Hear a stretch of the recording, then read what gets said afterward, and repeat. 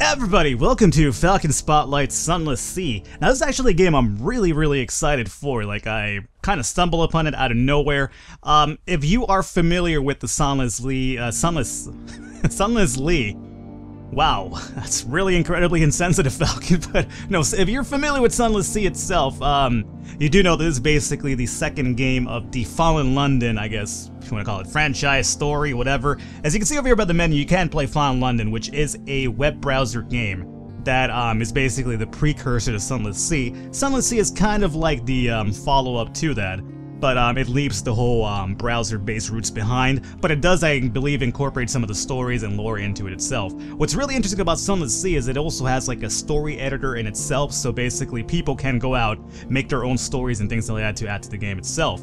Early access game right now, basically still being developed. A lot of features for the game itself aren't necessarily implemented just yet, but you can see where, assuming the game continues the pace that it's going at right now, I honestly see this being like one of the really top games in the future, at least in the market and whatnot. All that said, let's actually get into the game here, and we're gonna start off a new game really quickly. Are you sure? I am definitely sure. The game is something along the lines, as you can see right there, some fucking giant squid monster. Again, this game actually incorporates a lot of my fears, which is the sea, the open sea, deep sea, you know, Cthulhu, you know, who knows what's out there, right? I think that's what I really enjoy about the game. It has a really honest, like, creepy feel to it. It's very, as you can see right here, it's very like text heavy. Think of something like, you know, Neo Scavenger, for instance, which I cover in my channel all the time. Or, you know, what else is really text heavy that I've covered? You know, there's a lot of games out there, right? But I'm saying that this is a really text-heavy game. I think the best example would be indeed Neo Scavenger, where there is a lot of, like, you know, progressing going along, but there is a really text-heavy focus when it comes to combat and things like that. The game itself does have its own combat setup that I think was really interesting. Initially, I was a little bit overwhelmed by it, but we'll check that out as we go.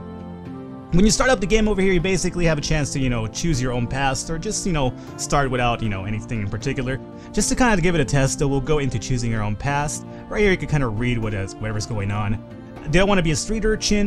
This will give you a bonus to veils, the skill of subtlety, and evasion. And this basically works out in a sense to kind of keep enemies a little bit more off your radar when it comes to the open sea itself, but the game really does take place in the sea itself. Over here we have a poet. This will give you a bonus to pages, the skill of trickery and knowledge. And we also have a veteran of the campaign of 68. This will give you a bonus to iron, the skill of causing direct damage. So obviously it's like, you know, just like your basic strength plus skill. You have an ordained priest will give you a bonus to hearts, the skill of healing and morale, and this will basically give you more HP essentially. And we also have the mirrors one, which is the one that I like. The natural philosophers will give you a bonus to mirrors, the skill of detection and perception. The game is really based on being able to see your enemy before you could actually cause damage, because this open sea is completely dark out there. So we're gonna go with that, and I'll expand on that really soon. Your acquaintance, the plausible surgeon, will serve as the ship's doctor until you find someone better. And we got 25 mirrors. We have the plausible surgeon. I've gained 20 echoes, which is basically your currency in the game. You were a natural philosopher, now you're a Z-Captain. And you're a stranger, quality has gone, welcome to the world. Alrighty.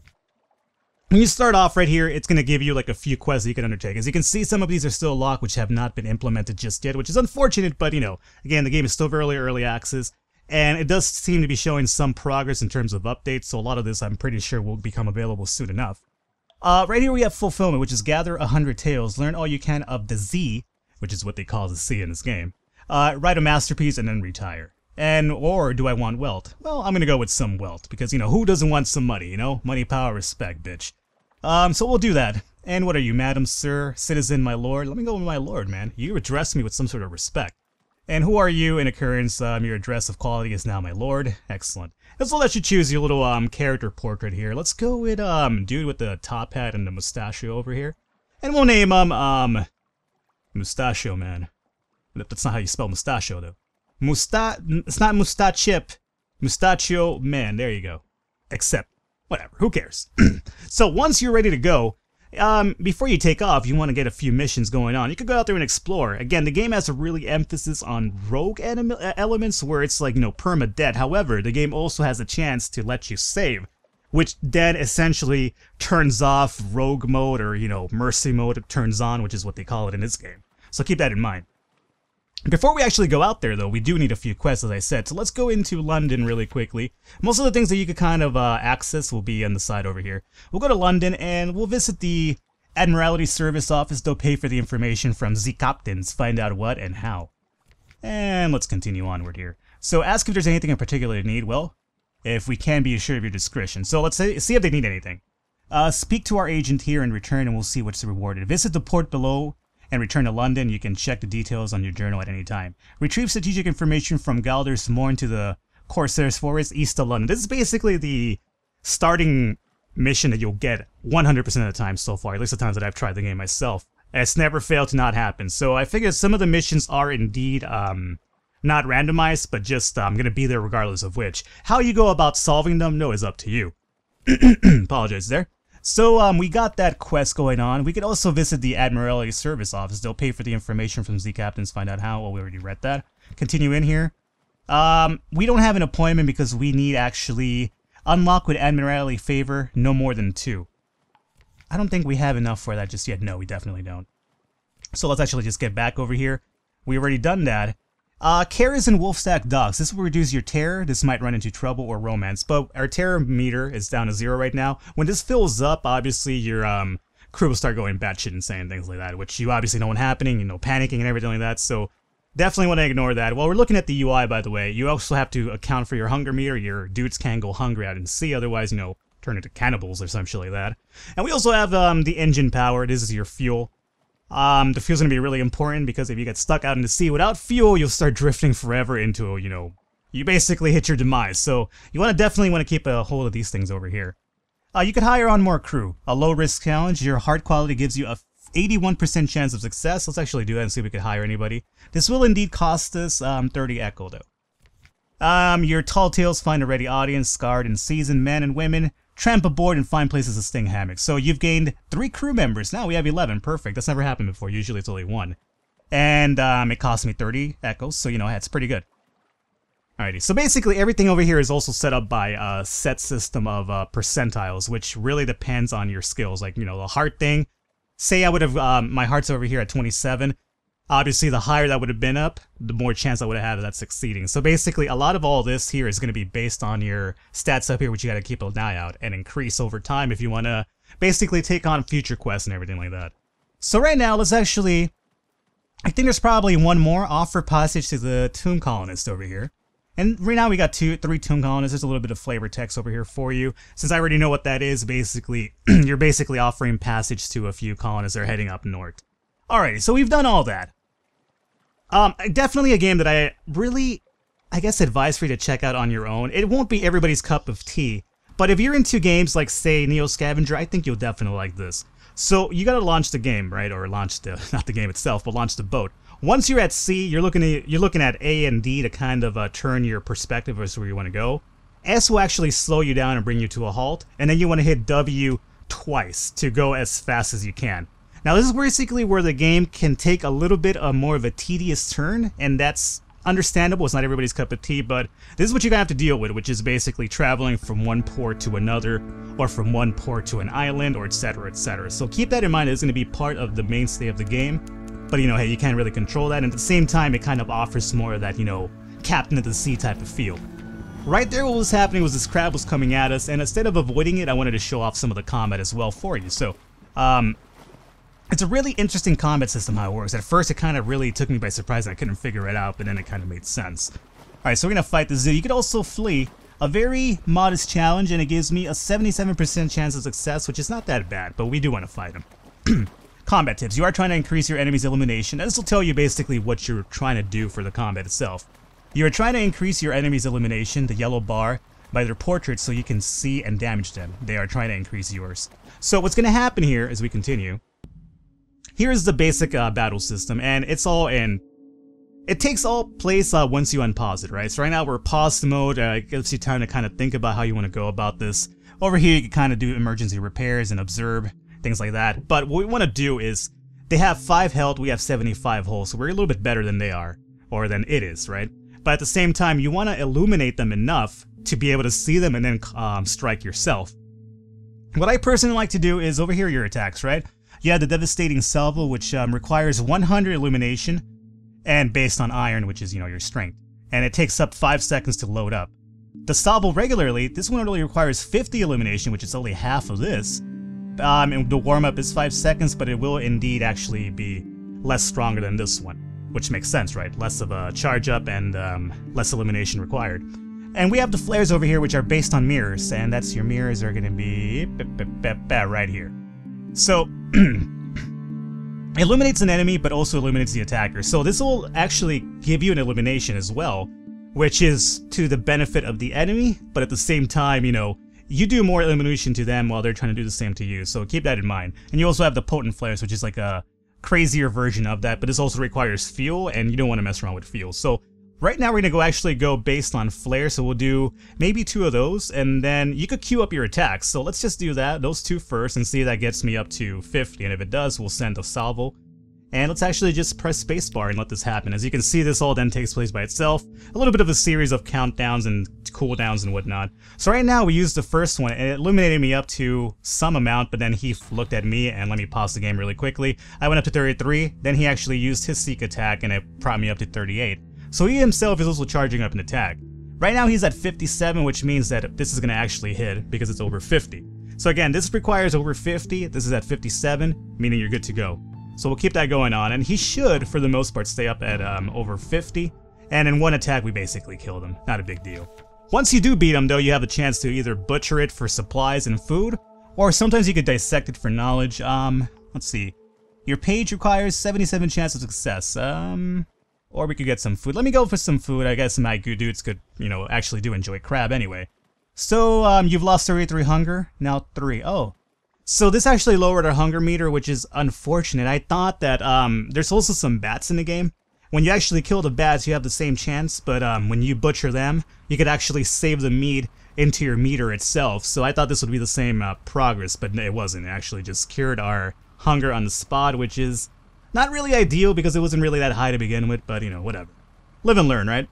Now, as you're progressing down the sea over here, this logbook will tell you everything that you are discovering on the way. You want to increase your logbook because it gives you more information of your surroundings. Speaking of surroundings, let me open up the map over here really quickly. And this is the map. There's a lot to explore, as you can imagine. Right now, we're kind of heading down to this one. This is kind of like your guide point if you're trying to figure out where the fuck you should be going. You want to aim down over here, which is basically the first mission that we got.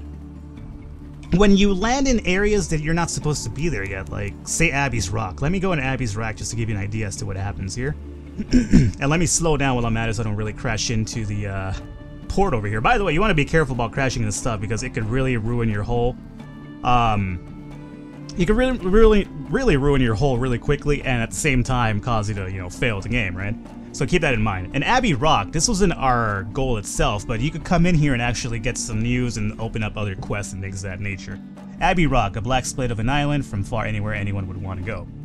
I'm going to Abbey Rock here. And yeah, you could do some trade supplies. I didn't really harp on this when we were in London itself, but if you go to shops, you could buy stuff, more supplies, you could buy more crewmen, etc., etc. This is the offers that we have. We have the mascot, which is always there to my knowledge. And then you'll get a random shipmate and whatnot. And this actually could increase. You get a lot more of these guys that have different aspects. The surgeon actually works as pages +1 and hearts +1, but I've gotten other people that increase mirrors and strength, etc., etc. And this could actually expand more than just one dude, so keep that in mind. And the journal tells you basically what's going on in your setup at the moment. And it'll also be a good indication of your quests. Like right now we have something awaits you, retrieve the strategic information from Gator's Moor, which is our main quest. And somewhere over here it should talk about the dudes that were taking over to the tomb colonists and whatnot. The whole will basically tell you what you can equip and your empty slots here, but we have no extra things to equip at the moment. And then the story is basically what you could do in certain areas of the game, like Abbey Rock, for instance. So let's go into Abbey Rock and trade supplies. Resources are limited in this black rock. The Sisterhood will pay a fair price for supplies, not a good price, mind. So unlock with 1 supplies, you have 5. Let's go and see what's going on here. So the muscular prioress jingles with knives and pistols. She reckons every candle and coil of rope before she reluctantly counts all of your payments. So I lost 1 supply, but I gained 11 from it. So basically I sold 1 supply and got 11, which is a little bit more than you would get somewhere else, would be like 10. 1 more echo, but hey, it's something at the very least. You could compile a port report. It's unlikely to be eventful. So this will basically increase your news if I'm right. Yeah, you now have a port report, and basically you want to turn in all these port reports to Fallen London. into the administrator's office, I believe, and that opens up more quests for you depending on how much information you do bring back. So we'll do that. And we also have knock on the iron-studded gates, although you have no recent news. And yeah, I have no news right now to actually deliver them. Usually news are actually used to reduce terror and, you know, enlighten other areas of certain events and whatnot. And the last thing we have is watch the Covenant, wait a while and see. Exotic refuse, the Covenant is silent. A few lights prick its bulk, bells sound the times of prayer. You're almost ready to give up when a side door opens. Your nuns march out carrying something wrapped in a blanket and fling it into the sea. You creep down to examine it. It's, well, it was likely unidentifiable even before the nuns used it for weapons practice. Now it leaks fluid from a dozen puncture wounds, but it's still smell of the Z. It still smells of the Z. So now you have one stranger, so you have a strange catch, and that's all for now. This is the first time I've ever done that, so that's actually really new for me. Alrighty, so now I have a strange catch as well. But again, you basically gather some information from over here, and again, you'll more than likely unlock different quests. Oh, I need to launch. Remember to launch at all times. You can also turn off those lights, and I'm not sure if turning off your lights will basically keep enemies from spotting you from longer distance. I would imagine so. You could do that by clicking that over here or using the appropriate actual shortcut for it. Now looking at my map, we should somewhere be hitting Gilder's Morn somewhere over on this side if I'm right. If I remember correctly anyway. The areas of the map don't change, so that's not going to be randomized like everything else is though. Or I guess not everything, but some of the aspects that are randomized of the game itself. Is this Gilder's Morn or no? It is not sure. But let me turn my lights back on over here. Alright, no, this definitely is not it. So over here we discovered the depot, station number 3. And again, you want to keep building this up, and this will basically open up more quests for you and more information on the world itself. And again, this is a lot of the Sunless Sea is going to be really slow, basic build up to everything. Again, you have to really manage your resources out in the sea. You have to kind of keep an eye out for enemies and things to that degree. So a lot of it will take a little bit of time. That right there should be a pirate boat. I don't think I've ever fought a pirate boat. I'm a little bit actually scared about the outcome of that. But before we actually get to Gilder's Morn, let me check out Depot A, which I've never also found before. So again, there's a lot of the map that I'm also unfamiliar with. So we're both kind of learning as we kind of check out this game over here. So Station 3, we may have it in for a Station 1 and in a Station 2. We may conjecture a Station 4. So again, the game's having a little bit of fun there. So let's check out the Station 3. Train your telescope on shore. Might be best to get a look from a distance. Unlock with no more than 0 of a port report. Alrighty, so let's check this out. Alright, so we got another port report for Station 3 now, so that's good. That's 2 more port reports. I believe it required 3 to unlock something back in Fallen London. Try the gate. The only way to pass the walls is unimposing but sturdy looking gate of triple bearer silvery metal. A sign beside it reads deliveries. This unlocks with more than 0 soot and copper. I don't think we have any of those, so that should probably work out. No. No. If you return with a certain delivery, it was going to open. So we don't have any of that. It says right there 0, and we don't have any of it, so we can't do that. Search for signs of other visitors. It never hurts to know what you're up against, and this is a chancy challenge. This gives us a 60% chance of success, and let's actually take it and see what happens. A few pages torn from a logbook begin with a passage of music, a sweet low children's tune. After that come many verses that make no sense at all. They go on and on about purple fires and upside-down houses, a fistful of roses the color of brandy and dolls with buttons for teeth, soft glossy pelt of an octopus, and the sweet juice of a brazel nut. By the end, you're humming along to yourself. It is terribly soothing, the song. You now have 20 fragments, that's all for now, and you succeeded in the mirrors, or the challenge itself. So, there you go. Again, everything has like a set chance of either happening or blowing up in your face, so luckily that kind of helped out there for us. And let me actually engage this pirate ship and see what is up over here to kind of give us a little bit more different aspect and kind of focus a little bit more on the battling system, which I think is really interesting itself. The pirates frigate, fight. Well, let's actually fight them, see what's up. Alright, so they have the same amount of hull as we do, and they have more crew, so I think we're kind of fucked for this one, but we'll see what happens here. Maybe it might give me a chance to use this evade for once too. So let's actually start off by using some flares to eliminate them, and then we'll start busting up with some salvo here, unpause the comet, and see how this kind of goes about. Meanwhile this happens, let me get a little bit of coffee to kind of soothe my throat here. And they're actually using the same tactic that we are too, so these motherfuckers aren't messing around. Oh wow, okay, apparently I'm fighting myself right now. So we have a higher detection than they do, and oh yeah, we're gonna fucking die. There's no question about it. We took a lot more hull damage than they did, so meaning they have a better ship than ours, at least defensively, so that's not good to know. I can flee, or I could actually do some emergency repairs, which I could do with some supplies, so let's do that. Alrighty, so we actually got wrecked. Even before we could heal, they kind of destroyed us, and there you go, that is the end of our journey. That was really unfortunate. Alrighty, but again, it goes to show a little bit of the whole building up process. You shouldn't be fighting pirates this early on. Stick to the regular enemies which we have fought, like the crab. There's a giant crab, which you might have seen on the map. There's also some bats. You want to stick to those. And then you can level up your ship and then upgrade it back in Fallen London, which is the reason why you're kind of getting a little bit of more echoes to kind of do that down the line. I kind of wanted to fight these pirates because I've never done it myself, and now I know why it's a good reason to avoid them early on. But that's basically what Sunless Sea is at the moment. There's a lot of more stuff that I didn't really cover, but again, it's kind of more of a preview for the game itself. If you're interested in checking it out, though, I will have a link in the description. And again, kind of a game like I would, say it's kind of like Neo Scavenger, really text heavy, really, I guess, story heavy in the sense that things only happen when you trigger them in a way. Otherwise, it kind of lets you it gives you a little bit of free roam where you kind of want to go out there and just kind of be the captain of the sea, of the scary sea, but the captain of the sea nonetheless. And it's basically up to you to kind of make your own story in the process. But again, early access game, a lot more to come, I'm pretty sure, but definitely keep an eye on this game. I really do like it myself. The music's really amazing, and again, the atmosphere is really mind-blowing. Either way, guys, hopefully you enjoyed it. If you did, I encourage you to leave a thumbs up, leave a like. Either way, the support really does mean a lot, and I will catch you guys next time.